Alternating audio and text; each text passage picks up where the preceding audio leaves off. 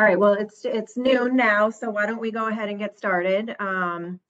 Thank you for everyone for joining us today. We're excited to kick off the Finance Lab 101 series this semester with this first session, Demystifying the Cutler Center with Patrick Gregory. I'm sure that most of you know Patrick Gregory. He's the managing director of the Cutler Center, a senior lecturer in the finance division, and he's also the faculty director of the Babson College Fund. In today's session, Patrick's going to provide an overview of the Cutler Center, discuss the tools and resources available to students, and also share some insights into how tools like Bloomberg and FactSet are used to manage the Babson College Fund portfolio. In general, I just want to provide an overview of what the series is intended to do. So the hope is that we'll provide students with introductory sessions on the various analytical tools available in the Cutler Center Finance Lab. So we hope that all of you will continue to join us throughout the series. Future sessions will be led by our Cutler Center assistants, and students will hopefully have the opportunity to attend either in person or online. So more to come on those sessions as those dates approach. I encourage everyone to ask any questions throughout today's session. We'll also be recording it, and it'll be available on our Cutler Center website afterwards. So with that, I will turn it over to Patrick, and we'll get started. Thanks, Leslie. I'm just going to share a slide deck.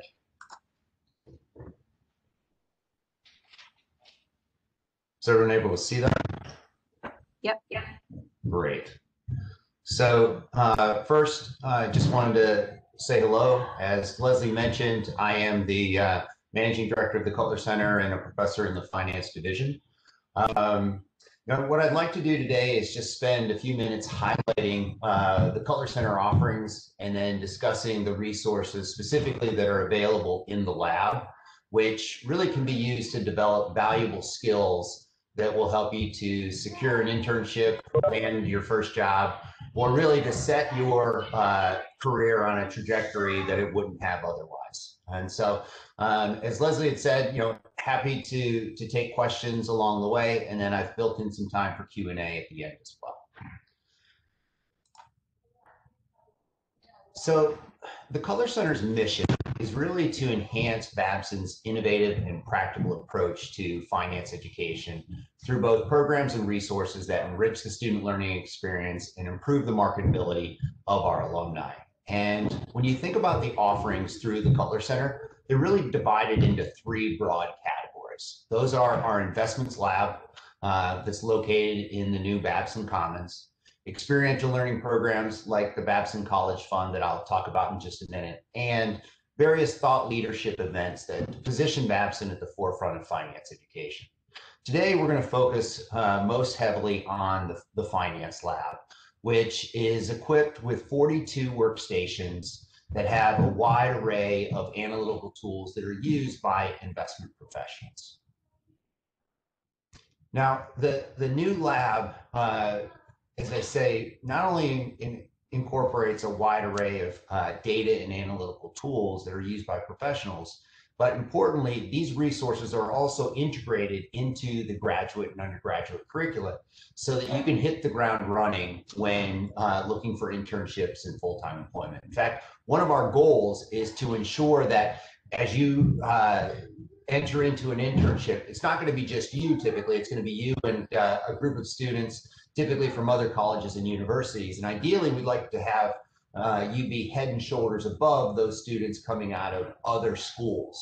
And one of the ways that we do that, in fact, you can see it from the photo that I have here. This was taken at our annual trading competition last year that was hosted by Fidelity Investments. And through the trading competition and Professor Davies' Financial Trading Strategies course, we try to identify students who will represent Babson each year in the Rotman International Trading Competition up in Toronto. In fact, we have a group of students that are participating in that competition today. And not only does it provide an experience for those students who have an interest in trading as a career path, but it also opens them up to a group of alumni that are currently in that space who really act as mentors for the students throughout the competition. Now, when you think broadly about the finance lab, there are a number of resources, and among those, I've listed some here for you. FactSet, Bloomberg, Thomson Reuters, CapIQ, Morningstar, Argus, so a wide array. And as I mentioned, what we're going to do today is we're really going to focus in on FactSet. But what we hope to do is to highlight many of these other applications through subsequent sessions that we'll offer this semester. So with that said, rather than just bringing up FactSet and showing you the platform, I thought that I'd demonstrate how it's used to improve investment decisions. Specifically, what I'm going to do is illustrate how it's used by students who are in the Babson College Fund. And these students manage a portion of the college's endowment. Specifically, as you can see here, they manage about $4.3 million of the college's endowment, so not an insignificant amount of money. And also importantly, what you see here is that they have a long history of outperforming the market. In fact, their performance in 2020 would have ranked them among the 99th percentile of large cap managers based upon Morningstar data. And one of the reasons for the strong performance is that they integrate FactSet into their investment process. In fact, I would say that it's an integral part of the idea generation, the fundamental analysis, and the portfolio management that they do. So with that in mind, let me just try to give you a sense of how the fund is structured before we jump into FactSet. And it'll just provide a little bit of context for you as we move throughout the platform. So as you can see, this is the characteristics of the portfolio. I'm going to show you where we're going to get that out of FactSet in just a minute. But basically what you see here is that we run a concentrated portfolio of 50 to 60 securities. And the fund is structured as an all equity portfolio. But one thing that's important is that we can actually take both long and short positions. And when you think about that, what that does is it gives us the ability to really better utilize the research that underlies our investment process. Certainly much more so that could be done at student managed funds at other colleges and universities that limit their students to only taking long positions in the portfolio. So let me give you a simple example. One of the companies that we owned last year was called California Resources Corp. And that was pitched as short.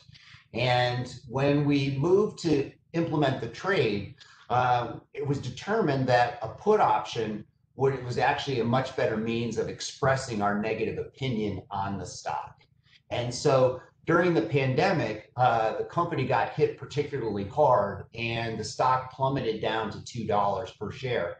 And what ended up happening was we were able to cover that position and lock in a gain of about 573% on that put contract, which when you think about it relative to a traditional short, the most that we could have made there was 100%. And so much bigger, or what we call leverage returns, by selectively using some derivative contracts to express either strong positive or negative opinions on a particular stock. So when you think about the portfolio, I've got a number of characteristics that are listed here. Overall, I would categorize the fund as a high quality growth fund. And a couple of things that you can see here. One is that the market cap for the Babson College Fund tends to be lower than that of the S&P 500, which we're benchmarked against. And part of the reason for that is that we typically find it's easier to identify mispriced securities by moving down the cap spectrum. The other thing that I would note here is that we don't, even though we have a growth tilt to the portfolio, we don't actually invest in what I'll call story stocks. Stocks that everybody's talking about that are in the news. And the reason is that oftentimes by the time those stocks show up in the news, the price has already moved to reflect the news that's underlying those stocks. And one of the ways of seeing this is if you look here on this chart, what you see is that even though our earnings growth rate, the forecasted growth for the companies in the portfolio is higher than that of the benchmark, the value as represented through the PE ratio is actually lower. And so it's sort of a unique combination here of finding stocks that look like they're attractive from a valuation perspective, but have much better growth prospects than the benchmark as a whole. So this last slide before we jump into FactSet just shows our top bets. And you see here I've got two columns. One is the top 10 positions, and as the name indicates, those are just our biggest positions by weight. But importantly, when you're running a portfolio and you're benchmarked against an index like the S&P 500, we're relative managers. And so an important part here is to be acutely aware of how big these stocks are within that benchmark that you're trying to beat. And we call that an active bet. And so where you'll see that companies like Apple and Microsoft, just because they're very large companies, are going to be some of our biggest positions, where we're making our bets in many cases are in companies like Advanced Drainage Systems or Great Lakes Dredge and Dock, companies that you may not have heard of and may not even be in the S&P 500, the benchmark that we're trying to beat. So let's jump into FactSet and see how we can identify stocks like this as part of our idea generation or fundamental analysis process, and then importantly, how we manage these holdings over time. In fact, I'm going to start with what's called the portfolio monitor. So if you look in the upper left here, you see that I've got a basically a set of tabs across the top, and you can customize these tabs however you'd like. But I tend to have portfolio first because when I log on, the first thing that I want to look at is how's the portfolio doing today, and that's what we get. That's what's captured here through the portfolio monitor. And what you can see when I took this screen grab yesterday, in fact, if we look at the top, and I'm just going to, as we go through here, as I'm talking, I'm going to highlight the areas that I'm referring to just to make it a little bit easier for you to follow along.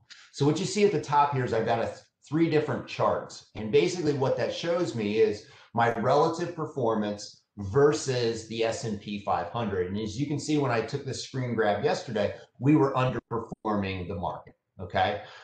Specifically, we were underperforming by about 40 basis points or 0.4%. And you can see that overall in the left-hand chart here. Then if you want to get a little bit more granular, we can look and see which sectors were either helping or hurting our performance. And we were getting a little bit of help from industrials and consumer staples, but we were losing a lot in IT and energy. And then again, we can look within those groups to see which particular companies were either helping or hurting our relative performance. Now, below the charts, you have here basically a list of all of our portfolio holdings. And I'm just going to blow this up a little bit so that you can see what it is that that we're looking at here. And what I highlighted was the communication services sector. So each of the students that are in the fund, for the most part, are working in teams where they manage their own sleeve of stocks for a particular economic sector. So communication services here as an example. And what you see is that the stocks that we own, so in this case, we own companies like Google, Walt Disney, Facebook, Puya, and T-Mobile. And we also have a little bit in the XLC, which would be the ETF for the communication services industry. Again, because they're managing their own portion of the overall fund. When they don't have money being invested in a particular company, it's invested in the ETF, in this case, the XLC. Now, if you look, what this is going to show you is what's the weight versus the benchmark weight, or B weight here. And the difference between the two, of course, as I mentioned earlier, is our active bet. Now, over to the far right, what you see is three columns. And one of the nice things about FactSet is that you can actually go in and put in whatever data it is that you want. Something that's meaningful for me as the advisor for the fund is the student's ratings, price target, and then the spread to their price target. And if we look at communication services, what we see here is that it looks like some of these ratings are a little stale. Okay, so from a portfolio manager's perspective, that would be something that you probably have the analysts come into your office and ask some detailed questions around the names, because what we see here is that some names like Google or even Walt Disney, they're hold rated and they have less than 10% upside, so that makes sense. You can make the same argument for Facebook. But what we see is that we've got a hold rating on T-Mobile, and yet there's 27% upside to the target. So that probably should be a buy rated stock, and that would be something that we would want to make sure that gets updated, so that as we're thinking about how to either put money to work or where we should be trimming some positions.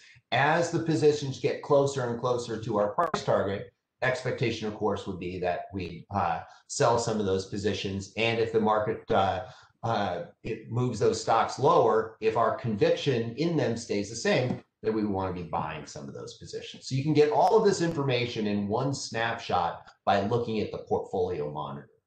Now, if you really want to dig into the analytics and move away from real-time data that's being driven by what's going on in the market today, what we can do is up on the upper set of tabs here, the second tab is what we call portfolio analytics, okay? And this is one of the real robust tools within FactSet.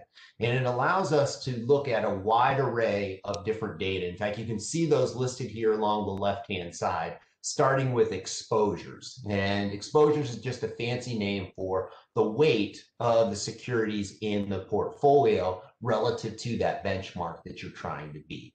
And so we can see it listed in a tabular format, and then off to the right, what we have is everything listed in a graph. In fact, if you focus in on that graph for just a second, what this is going to show is where we're either overweight or underweight relative to the S&P 500. And what we see here is that we have some overweights in cash, energy, and industrials, and then underweights in utilities, materials, and consumer discretionary.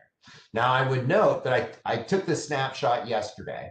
And so if we looked at this today, what you'd see is it'd look a little different. And the reason is that yesterday we actually took some of that money that was sitting in cash and we actually redeployed it into consumer discretionary. So we weren't making such a negative bet against consumer discretionary stocks. So it would look a little bit more like a sector weighted portfolio because we took some of the cash that we had on hand. So you're always going to have to be rebalancing.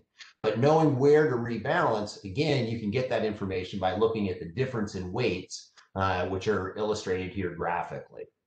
The other thing that I would mention is if we go back over to the left-hand side and we look at that table, what this is going to tell us is what's the weight of each portfolio holding relative to the weight in the benchmark, that is the S&P 500, and then the difference, which would represent our active bet. And you can see this. I brought up our IT holdings so that you could see them. Remember, as we talked earlier, Apple and Microsoft were some of our biggest positions because they're big companies. But we see that in the case of Apple, as an example, we're actually betting against both Apple and Microsoft. We're underweight by about 130 basis points for Apple and 50 basis points for Microsoft. The other thing that I would note is that, again, because you can customize these reports however you'd like, which is one of the benefits of using something like FactSet, we've also brought in the next earnings date. And the reason that's important is that if you're an analyst and you're covering this stock, you know that the stock's probably going to move when they report earnings 4 times a year. And so knowing when those upcoming earnings reports are going to be is an important thing that you're going to want to monitor, particularly if you're thinking about buying or selling stock in the portfolio. So that's the exposures report. Next is, let me jump down here for a second and look at the characteristics report. So remember, where we started was we looked at the characteristics of the Babson College Fund. And what you can see here is where we're getting that information. In fact, let me blow this up a little bit. And so what you see here in the upper left is we have the summary characteristics. So again, we hold between 50 and 60 securities, 59 when I took the screen grab yesterday versus 506 in the S&P 500. So that's why I say much more concentrated than the benchmark that we're trying to beat. And then a couple of things that I would highlight here. I've already talked about some of the characteristics, but one of the things that you see here is active share. And active share is something that, particularly if you're allocating money to a manager, say you're thinking about adding money to the students who are managing the Babson College Fund. One of the things you're going to look at is their active share. And anything that's 20 or below is considered to be passive. So it's just like an ETF or a passively managed index fund. Anything that is between 20 and 60 is considered to be a closet indexer. In other words, they sort of hold themselves out as being active managers, but they're not really differentiated from the benchmark enough to truly be active. And anything above 60 is considered to be active. So you can see that at 72.5, we're right in that sweet spot where we want to be, actively managing stocks with the goal of outperforming the S&P 500, but doing it with a lower level of risk than what's represented within that benchmark. And so all of this information, it can be not just identified, but importantly analyzed by bringing up these reports within FactSet. I'd also note off to the right, you see these charts over here. And these are the characteristics over time. As you select any one of the items in this characteristics report, we can look and see how they're changing over time. And that's important. So in this case, we're looking at forecasted earnings growth. And as you can see, the fund has higher earnings growth potential than what's represented within the S&P 500. So if we're in a growthier market environment, this tilt would suggest that the portfolio will outperform. And certainly we've seen that as we enter into 2021, market continues to grind higher. And as a result, at last check, we were up almost 200 basis points or 2% above the return that's been generated by the S&P 500. So that growth tilt, which is reflected here, obviously is something that's important. Now, we've had a couple of down days. We saw one on that portfolio monitor just a couple of slides back. Well, if that continues to persist and the market moves lower, then obviously we would need to start repositioning the portfolio, because we're going to underperform when money is being rotated into either more value-oriented stocks or what might be considered defensive names. So you might think of like consumer staples companies or healthcare companies falling in that broader category. All right, so that's the characteristics tab. And let me jump down and look at one more here under portfolio analytics, and that's the attribution tab. Okay, and this is really where you can take a look and see what's driving the manager's outperformance or underperformance relative to the benchmark. And so I'm just going to blow this up so you can see it a little bit better.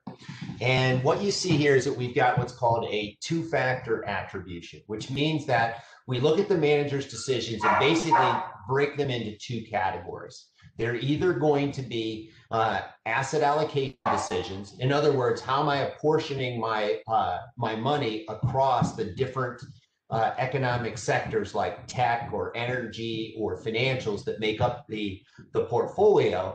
And then secondly, how well am I doing in terms of picking stocks?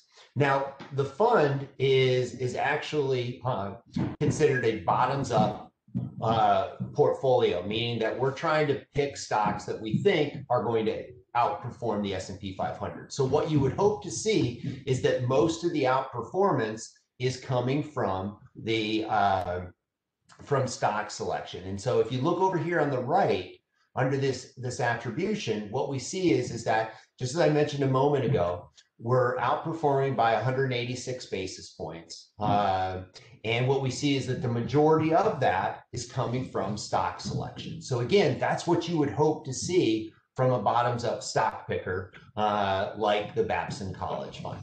And then we're getting a little bit more from asset allocation, those small tilts, either overweight or underweight relative to the sector weights in the benchmark. Sorry for some of the background noise here. They're clear now, so it should get better.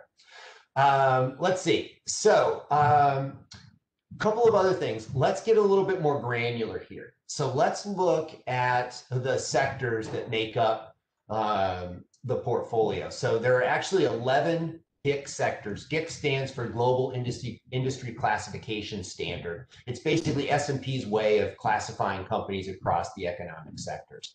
And what we see is that while we've outperformed, most of that juice has come from the energy sector, right?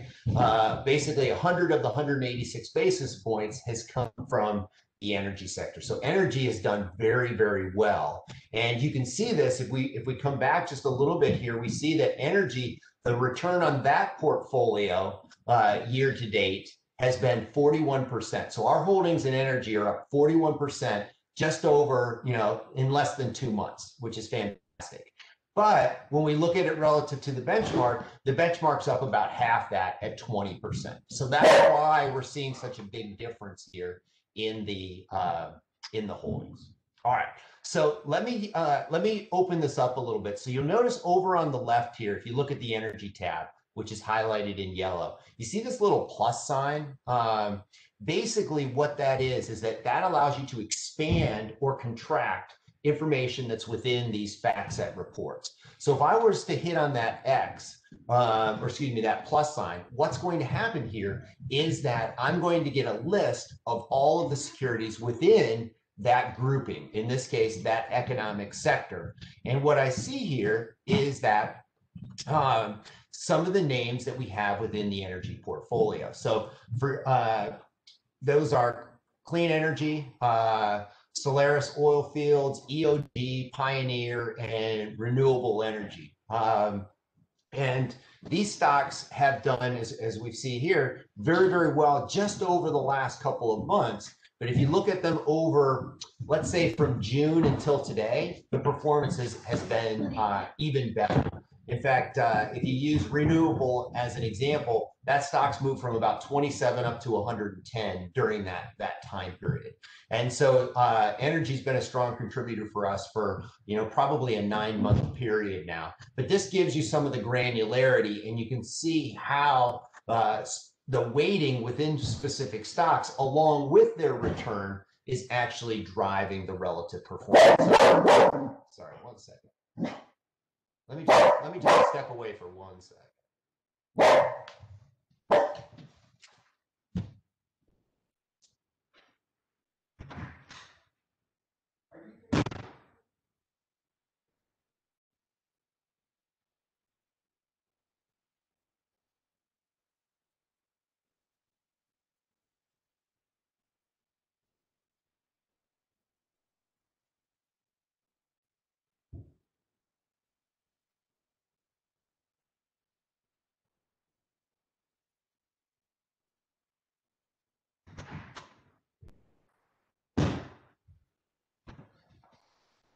Okay, I'm back.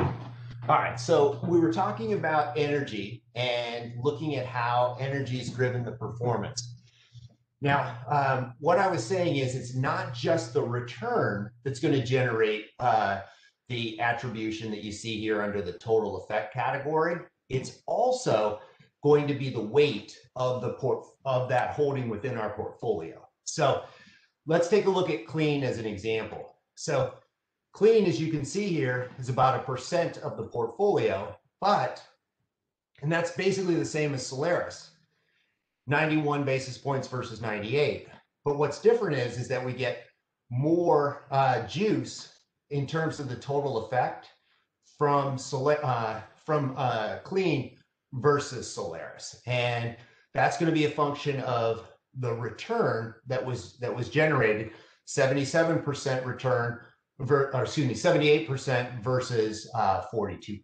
So this allows you to get very granular and look at how your decisions, in this case, the stocks that you select for your portfolio and the weight of those stocks within the portfolio have driven your performance, and not just your absolute performance.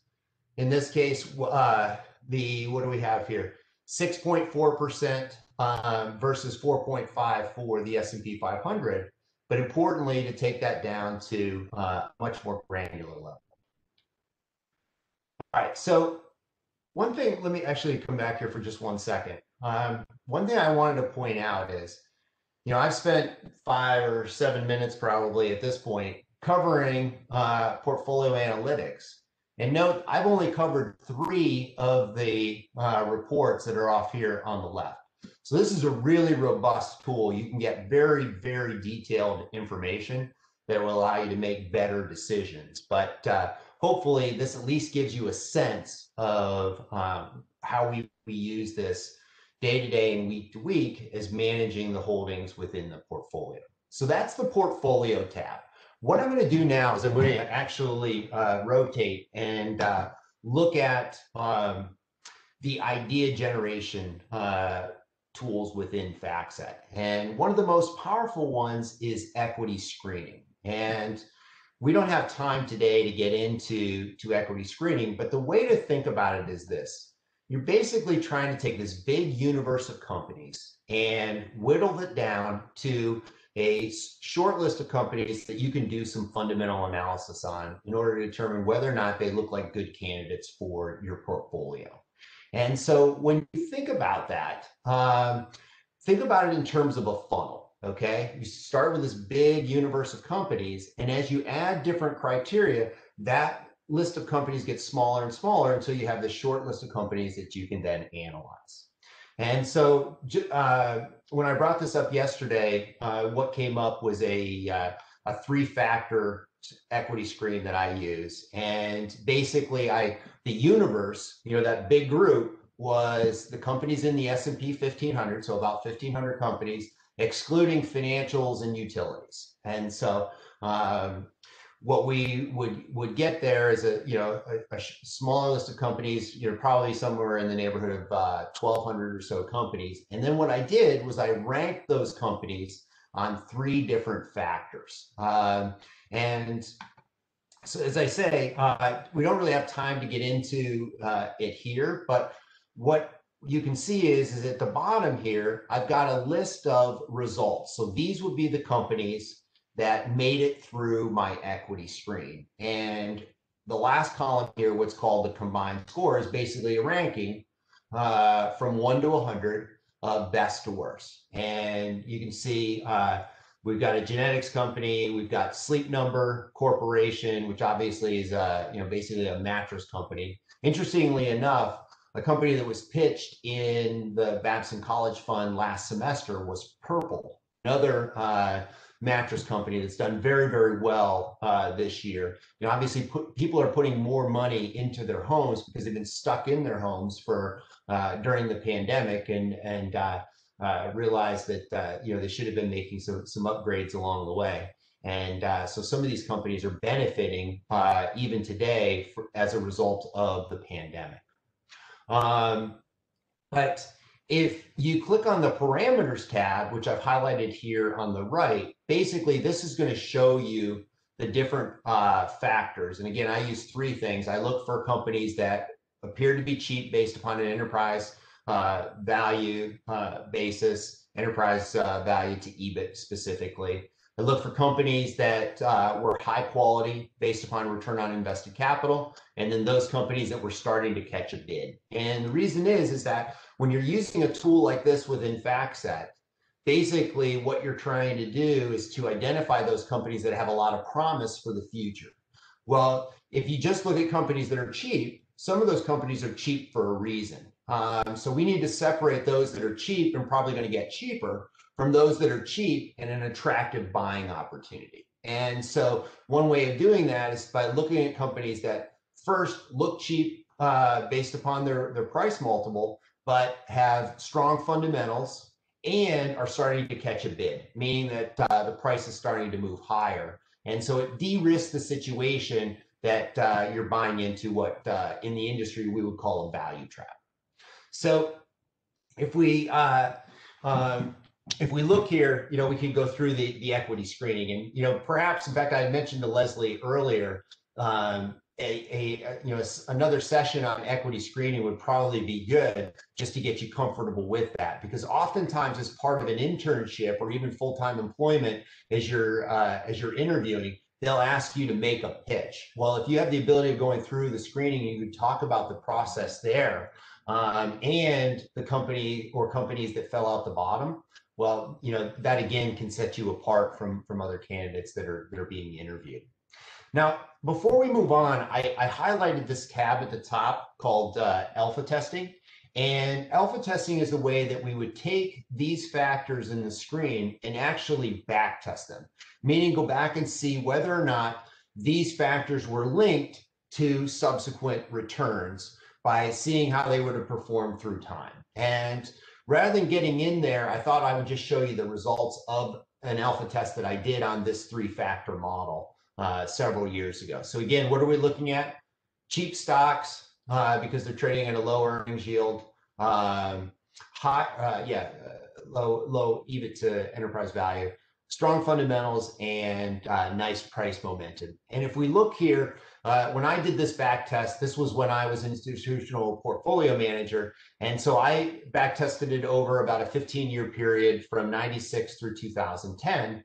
And over that period, that 3-factor model would have identified companies that would have returned 19.4% versus 7.9% for the S&P 500. So outperformance by about 11.5% on an annual basis. So if you could do that, you'd be in good shape. You'd be raising a lot of capital.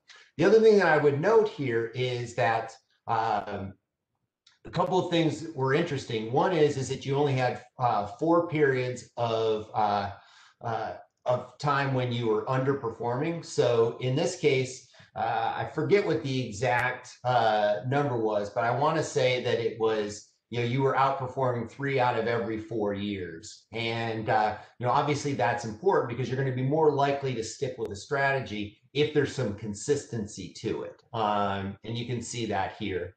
And then the other thing that I would note is that there's something we call upside and downside capture, which just simply means that you look to see how would the strategy work in up markets and in down markets. And if you look here, like if we look at 1996, we see that when the market's up, the portfolio is up even more. And if we focus out here in 2002, when the market's down, the portfolio is down less than the market. So that's, again, sort of an ideal situation, meaning that there's going to be some consistency here because it doesn't really matter if the market's up or down.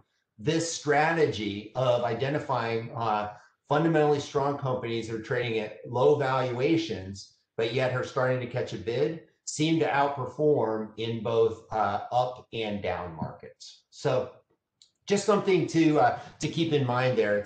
If you want to go back and see how these different factors would have performed historically, it's always a good idea. And we can even do it, ironically, on a sector basis. So what you can see is that as you're building out an equity screen, you could actually look to see, would this work better in financials or would it work better in tech? Just to give a simple example. So where I'm going to finish out today is by looking at one more tab, and this is the company and security tab.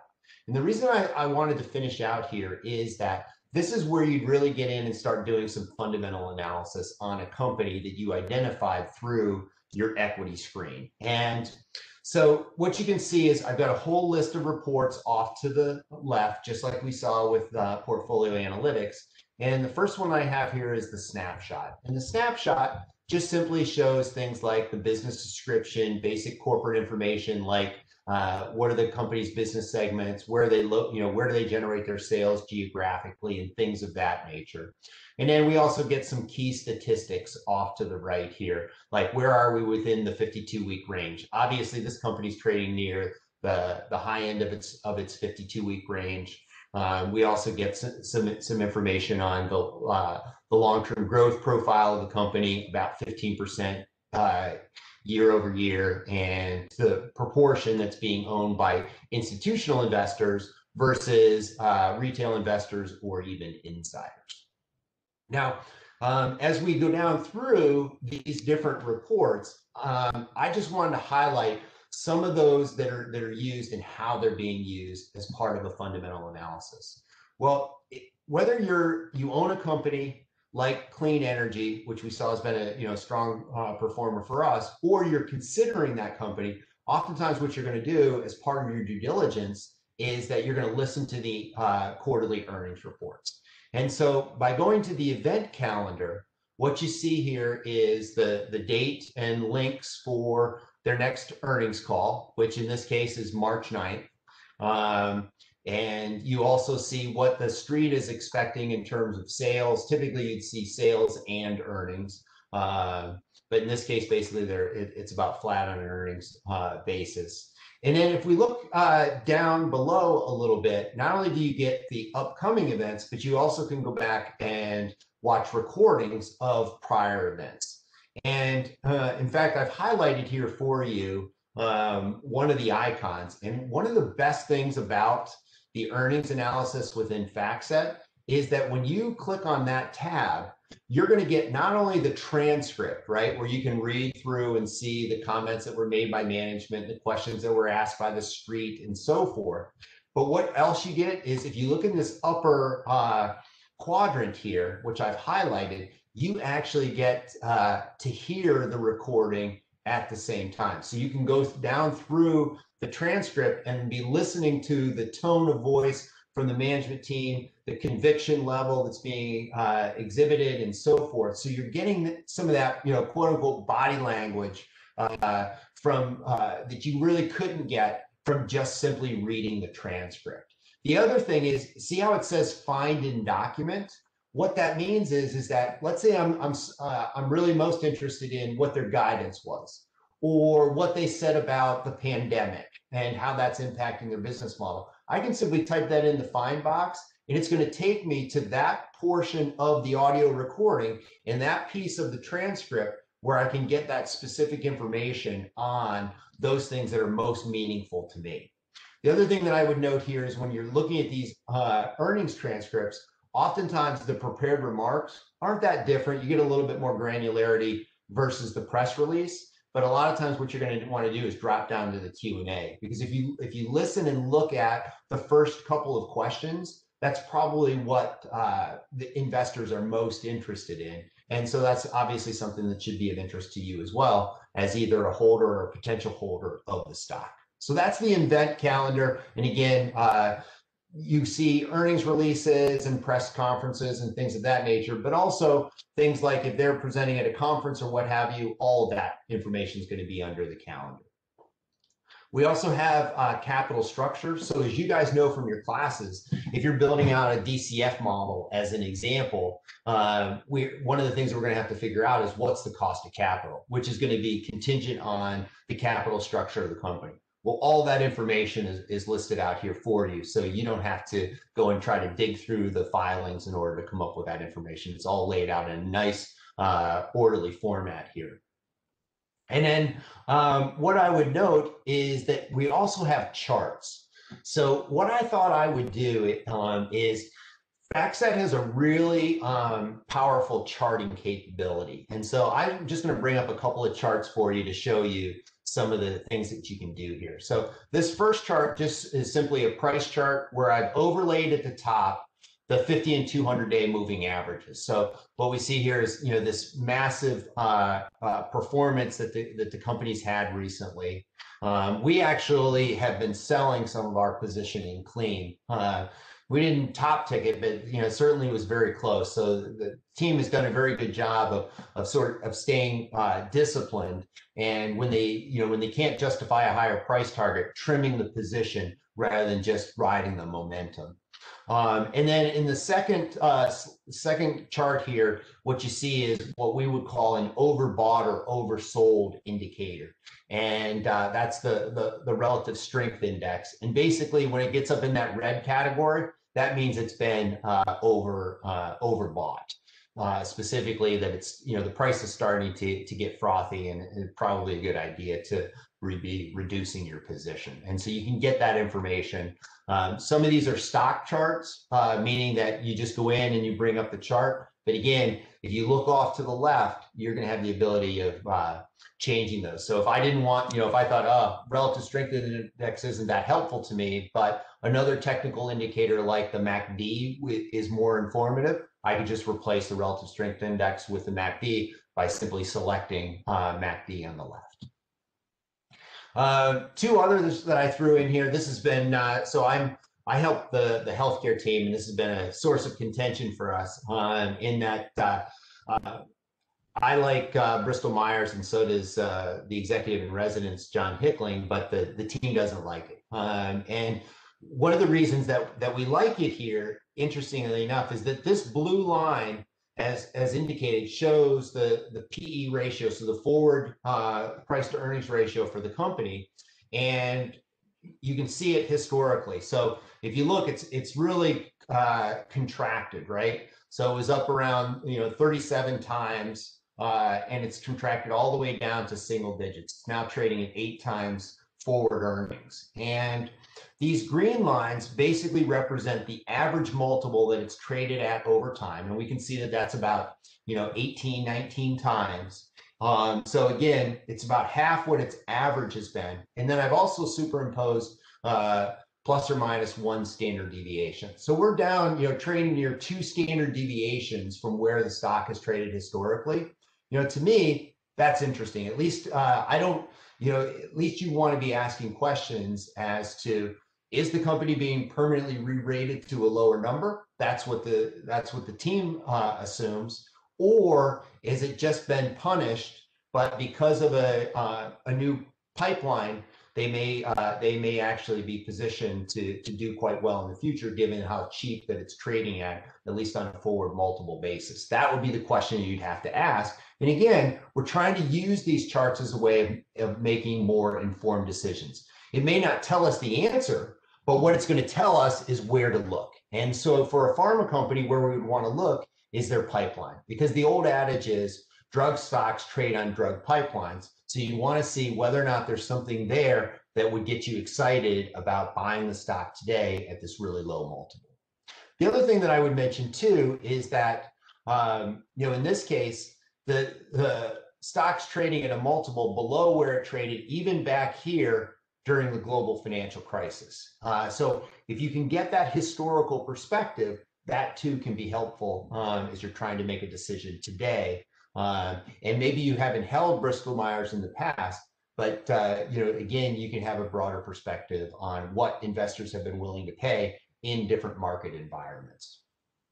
All right, and then the last chart that I threw in here was Starbucks. And the reason is that we're always trying to find what are the key drivers for a stock. And so in this case, one thing that's interesting is that Starbucks is strongly correlated, as you can see here, with home sales. Now, might not be the first thing that you think of when considering Starbucks, but again, you can buy coffee from a lot of different places. You can make it at home, you can get it from Dunkin', or you can go to Starbucks. And as you think about that continuum, you're paying more and more. So there's probably more discretionary income that's going to impact Starbucks, just like it's going to impact people's ability to buy new homes. And so we're seeing a correlation here. So understanding some of those key drivers can be another thing that's teased out by looking at some of these historical relationships. And importantly, what we're also seeing here is means of trying to express our ideas. So that is a picture's worth 1,000 words. If I say, oh, there's a strong correlation here between existing home sales and Starbucks, you might just blow it off. But if I show you this chart, you're probably going to be much more interested in finding out, well, okay, if I go to the end of the chart here, are existing home sales expected to go up or go down? Because that could be a factor that drives the performance of Starbucks going forward. All right, so a few other things, and then I'm just going to open it up for Q&A. But you can obviously get recent news. In this case, I've highlighted a couple. They just signed a new multi-year contract with Los Angeles. They also got an upgrade from Credit Suisse. You can get the details on these different news items that obviously will have an impact on what investors are willing to pay for the stock. We can also look at who the investors are in the stock by going under the ownership tab. And you get some broad statistics at the top in terms of percentage of institutional ownership versus retail and insiders. And then down at the bottom here, we actually get to see who the biggest institutional owners are.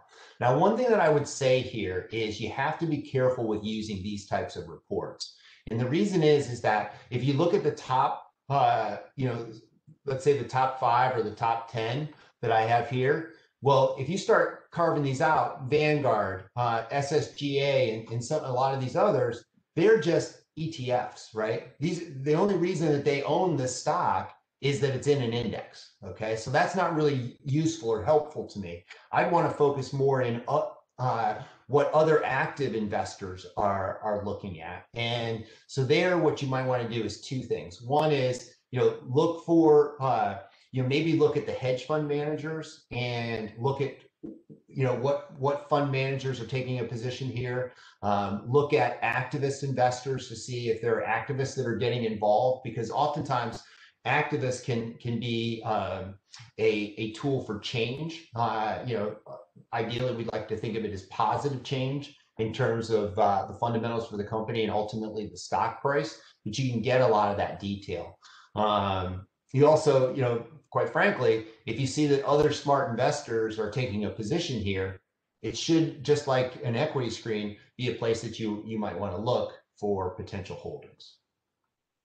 All right. And then, last but not least, I just wanted to, show you, if you need to get detailed financial information, obviously we can get all the history that's available. This shows you the financials for the company. And importantly, it's not just the financial statements, but oftentimes in your classes and otherwise, you might be asked to do some ratio analysis.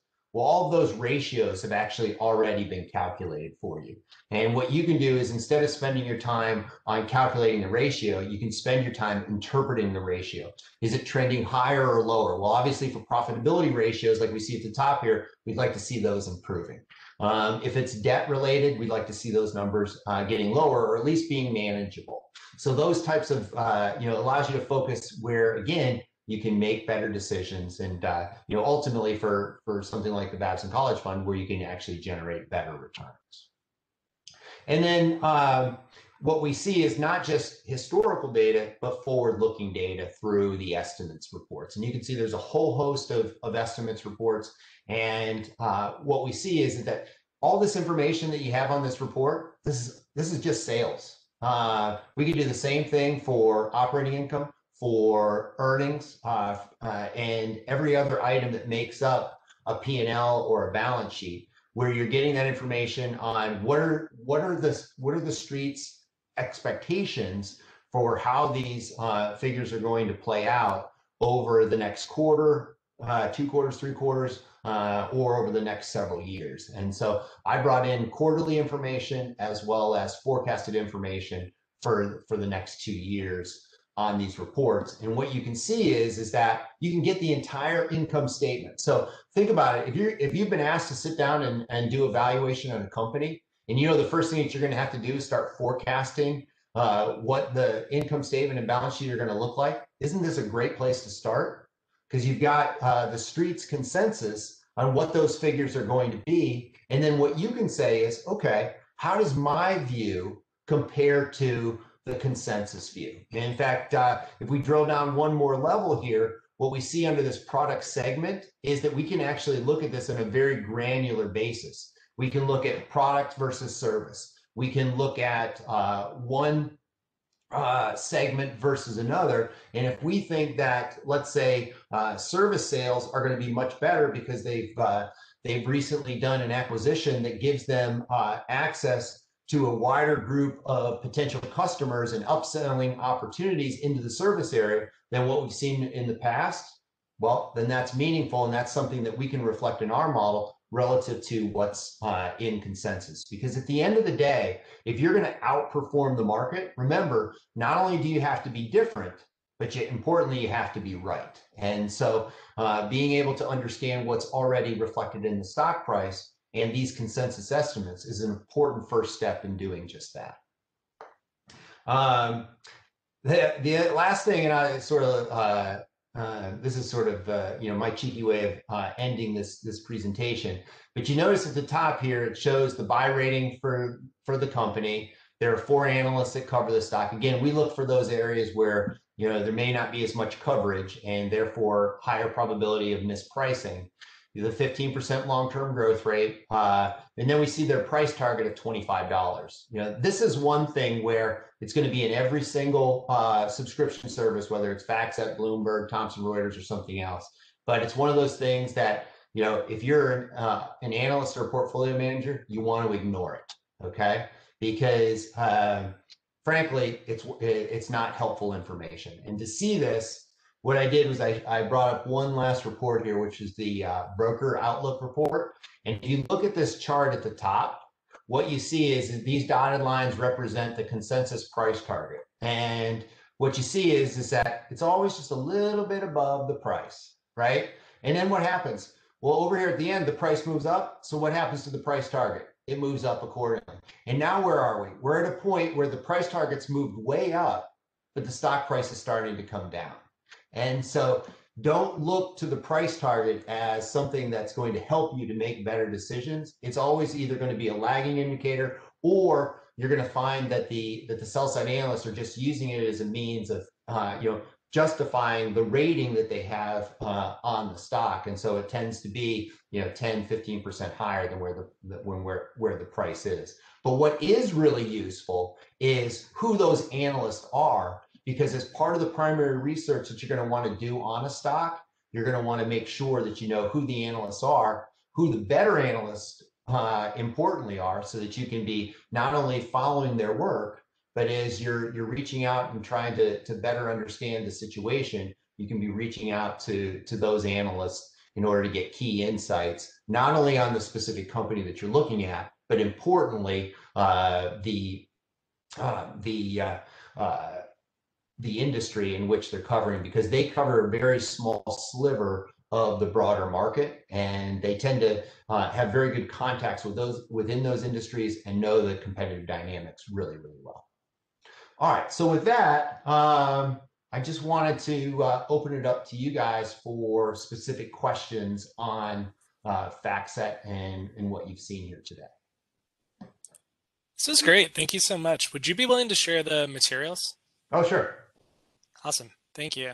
We're actually working on a place on the Cutler Center website where not only are we going to be posting these materials and the recordings, but also you'll see a lot of workshops and other things that you can come in and utilize when you're in front of the terminals. And the nice thing about the workstation is you've got these large curved monitors, so you could have let's say tutorial up on one side and the application on the other, and walk through it step by step. That's great. Thank you. The other thing that I would note is FactSet's installed on all of the terminals within the Cutler Center. But if you want access to FactSet outside the Cutler Center, you can also request that access. You just simply need to send an email to Leslie with your name, your email address, and your expected graduation date. And then what we do is we bulk those, meaning that we send them to FactSet all at once, and then they process those. So if you could get that information to Leslie by March 1st, and then she can send them all over at once, rather than trying to do it in a piecemeal format. And then what you can expect is, probably sometime on the 3rd, 4th of March, you'll get a username and password, and you'll get some detailed instructions on how to download it for your own laptops.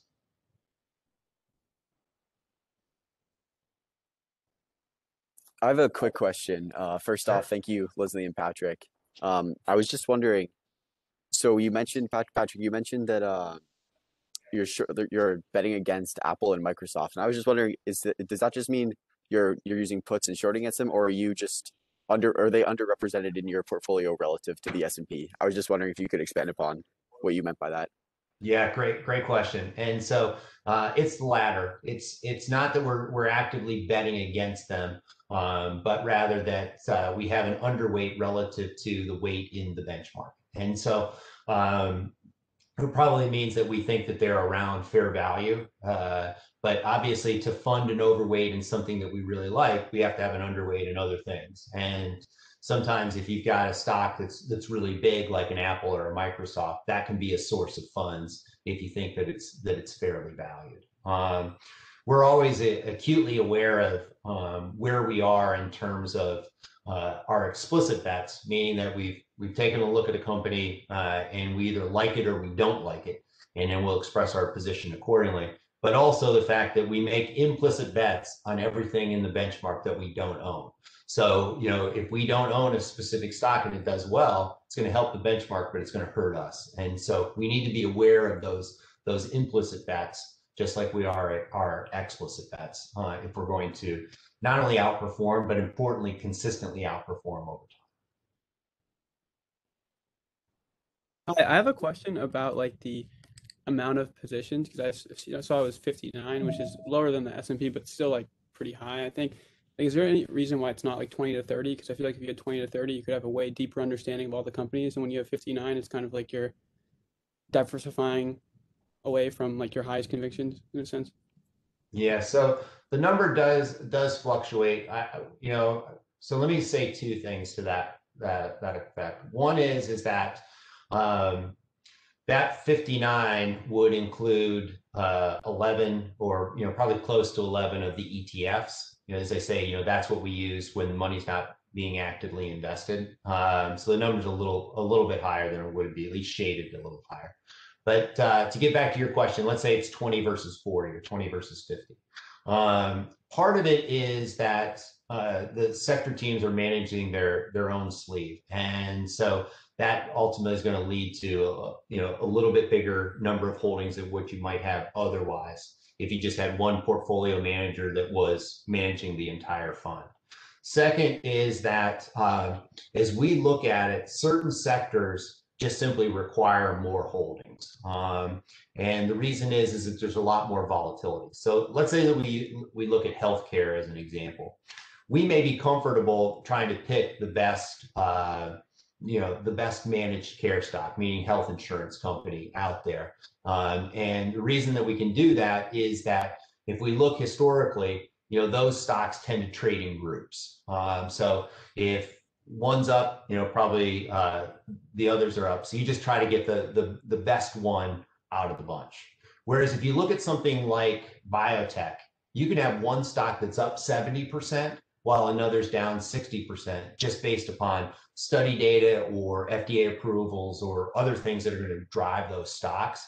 So they're a lot more idiosyncratic, is what we would say. And as a result, we find that we need to hold more names to be a little bit more diversified in those spaces, so that if we do have a stock that's down a lot, maybe we have another one that's up a lot that helps to offset that. It's just harder to pick winners in certain spaces than others. I completely understand. Thank you. Sure.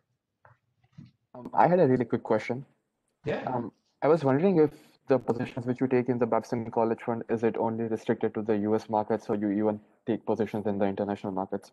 Yeah, great question. So we can take positions in companies outside the US. The only thing is that they have to be in the form of an ADR. And so an ADR is just an American Depository Receipt. It's basically a way of having a foreign company listed on a US exchange. And so as long as it's in an ADR, then we have access to it. And, to be honest with you, I've worked at a number of investment firms that have had this, the same basic requirements. So it's not something unusual.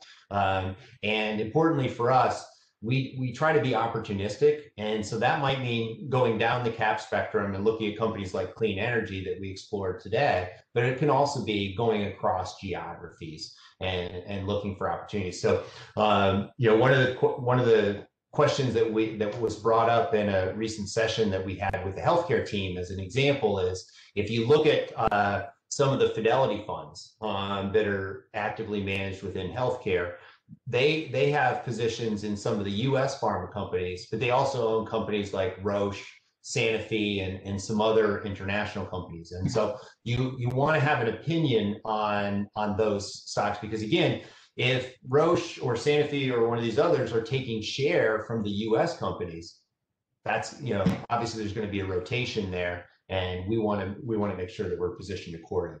Obviously, anytime you go outside the benchmark, you're taking on more risk, because if you're wrong, it's going to hurt you, and it doesn't correspondingly hurt the benchmark. So we always try to make sure that we really diligence those ideas.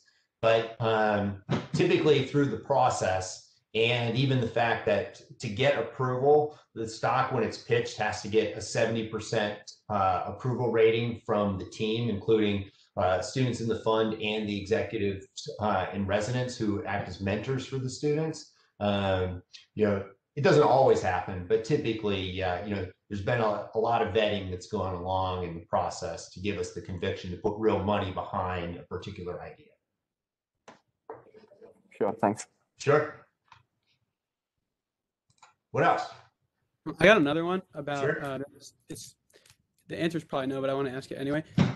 Has like the Babson College Fund ever done this or considered like investing in pre-IPO companies, like private companies? Yeah. Yeah. So not to my knowledge. Not that there's would be something that, you know.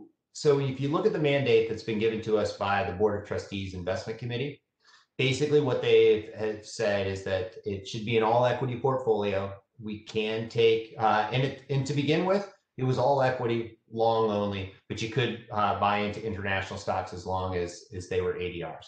Over time, I think we've become a little bit more sophisticated, and that's been in part because the investment committee has confidence that, you know, we're not a bunch of cowboys that are out just sort of, you know, gunslinging. It's more that there is a real rigorous process, and you've got the executives in residence that are acting as mentors for the students. And so changing the mandate to allow us to take short positions. And then last year, you know, I was able to get them to allow us to add to it by giving us access to derivative contracts. And like with CRC, really helped our performance as a result. It's the only, you know, quite honestly, the only derivative that we've used since getting that change to the mandate. And so we use these tools sparingly, but there's nothing to say that we couldn't expand into, let's say, the private equity space as well. Some of our executives in residence, like Pete Saperstone, are actually, you know, private equity managers. And so we've got some expertise there. Also, I would say the broader endowment is heavily weighted towards private equity. I want to say that, you know, last look, I think we had 28 or 30% invested in private equity, which is much, much larger than what you typically see for an endowment. But again, we've developed some expertise in that area and feel that, you know, we can do well in that space. And one of the interesting things about private equity is that if you develop those relationships earlier than your peers, what that's going to mean is that as those better managers open their second fund, third fund, fourth fund, you're going to get access to those where you'd be pretty much, you wouldn't have access to them if you didn't have those relationships already established. Thank you. Sure. What other questions? I have another one if no one else can ask anything. ahead. Yeah, it's about like, has the Babson College Fund ever had like a 10 bagger or like a 10x stock in its life? Yep. So you saw the strong performance on the energy team. We've actually had a number of stocks that have done very well there. I brought up Reggie, and that's renewable energy group. I want to say that I bought into that one because I own that one in my PA, and so I know it a little bit better. But that one, I bought it at like say $9, and as I say, it's 110 or so at least. Last, I think it was down to the last couple of days got hit pretty hard, so it was in the high 90s, but certainly been up in that 110 range. That's just one example. But yeah, we certainly look for the elusive 10 bagger, but from a portfolio management perspective, we need to be really focused on the benchmark, because one of the first things that I did when I got involved as the advisor is I went back and I tried to get as much historical information on the performance of the fund as I could. And one of the things that I noticed is in those years when you had big negative returns, is that what happened is they were what I would consider not benchmark aware, right? They didn't have much that was represented in the benchmark in the portfolio. And so they were basically betting against the benchmark stocks that did well. And at the same time, their stocks, which weren't in the benchmark, did very poorly. And so we always start with, in fact, the first or second class every semester is a benchmark review where we look at the top 10 stocks within each of the economic sectors, and you have to give an educated opinion on the stocks. So if you already own it, fine, we already own it. But if you don't own it, you have to be able to articulate why we don't own it, what we don't like about it, so that we know that it's not just that it's been missed. That again, it's an explicit bet. We've looked at it, we've done the work, and we don't like it, so we're willing to bet against. And if we do that and we get where we're comfortable with where we're positioned relative to the benchmark, then we can take some of those, what in the industry we would call rifle shots, where we look at some of these smaller companies that we think could be 10 baggers and put them into the portfolio. But again, put them in the portfolio at an appropriate weight. So if we're wrong, we don't get taken out of the game. Okay, that's really helpful. Thank you. Sure. Peter, you've got to have another question. My questions are more like about the process to getting into BCF, but I was thinking, I noticed that there's like an info session coming up, so I was just going to save my questions till then. Sure.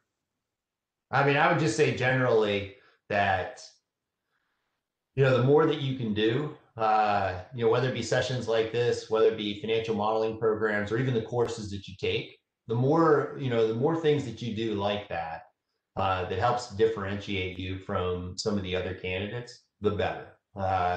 Because, I think one of the big advantages of a program like BCF is that you're utilizing tools like FactSet that industry professionals use. And so it doesn't matter if it's hitting the ground running when you come into the program, where everyone feels like, the sort of analogy people use is drinking out of a fire hose when they first come into the program. But it doesn't matter if it's that, or if it's, you're going out and doing an internship or full-time employment.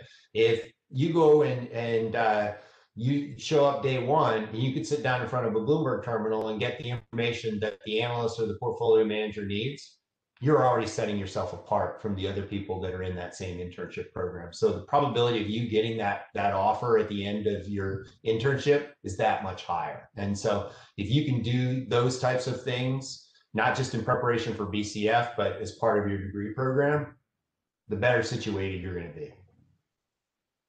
And frankly, I've had some history with working with students, just over the years, not just teaching, but also being involved with centers like Cutler.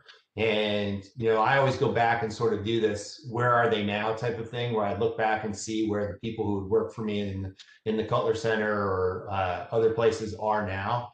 And it's always, really, I don't know what the right word is for it, but I'm impressed. And, pleased that I was sort of part of that process, because in many ways, it's surprising that they've been able to achieve what they have in such a short period of time post-graduation. Awesome. Thank you so much. Sure. I have like one last question. It's about like just the biggest failures that the Babson College Fund has had. And you touched upon like looking at the past performance and getting a lot of insight out of that. But is there anything that happened like while you were like leading it that led, or that like allowed you to gain a lot of insight? Like just like like a stock pick gone awry, or like something that people overlooked or underlooked? Yeah, that would be helpful. So I don't know if this is going to directly answer your question. If not, we can talk about specific stocks. But the biggest challenge for a fund like this is just the continuous turnover of the students that are involved with the program. You figure they're involved for 9 to 12 months. And so, just about the time that I'm getting excited and that I feel like these guys are hitting on all cylinders, they graduate or they finished up their second semester, and then we're starting all over again, largely from scratch when you think about it. In fact, when I talk with the trustees, I always, just as a sort of a reminder, should we have a bad year, I always say, you probably wouldn't be too excited if I went and pitched a fund where I said that I was going to replace my analysts and my portfolio managers every 9 months. And so, to me, that's the challenge. And people are going to move up the learning curve at different rates. And so I think where we've gotten into trouble is that, sometimes throughout that process, sometimes a stock gets approved that shouldn't have been. But hopefully, if it's sort of a what I would consider a bad idea, or maybe one that we haven't sufficiently diligenced, then in that next step of sizing it in the portfolio, either myself or the 1 or 2 people who serve as the executive PM for the fund can work with the analyst or even their team to make sure that it's not too big a portion of the portfolio. So there's sort of safeguards that are embedded there. The other thing that I would note too is that I always advocate for people to do, some people in the industry will call them an after action report, to use a military term. Some people will call them postmortems, which obviously is more of a medical term. But basically, I think it's always good when you sell a position that you do a postmortem. And what a lot of times will happen is that people will focus on postmortems when they got it wrong and they lost money.